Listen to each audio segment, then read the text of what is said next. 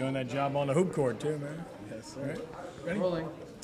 Dillon Gordon, LSU Tigers. You went there for a weekend visit, and you didn't go anywhere else. Basically, you made your decision then, didn't you? Yes, sir, I did. It was just an amazing feeling. It always was the place I wanted to go, and I just wanted to be a part of that family type atmosphere.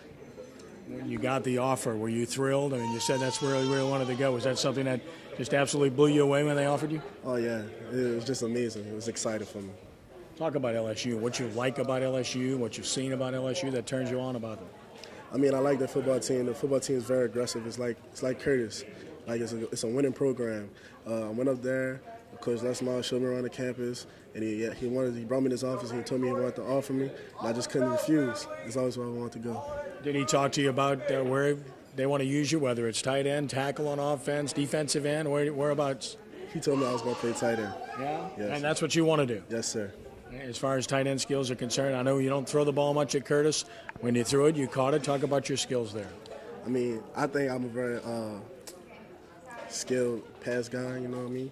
But, you know, I think I'll fit in perfect with LSU. They're going to be throwing a ball a lot this year with Mettenberger. Me and him are going to have a good connection. Blocking's no problem. You've done that here throughout.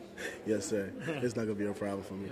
And obviously, to be able to play at one of the elite programs in the country and in the SEC has to be a thrill. Yes, it does. Yes, it is.